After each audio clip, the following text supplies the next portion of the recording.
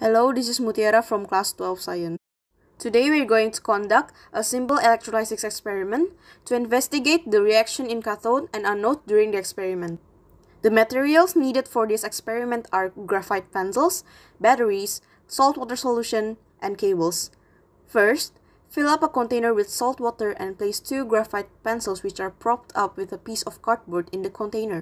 Connect the cables to the pencils and secure them on the positive and negative side of the battery with tape.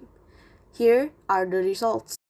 As you can see, the pencil that is connected to the negative charge of the battery forms bubble gas.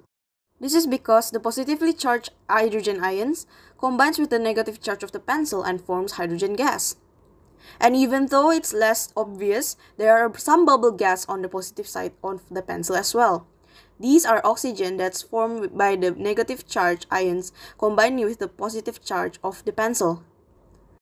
In conclusion, this experiment decomposes water into oxygen and hydrogen ions, and with the help of the charges from the pencil, they form bubble gases.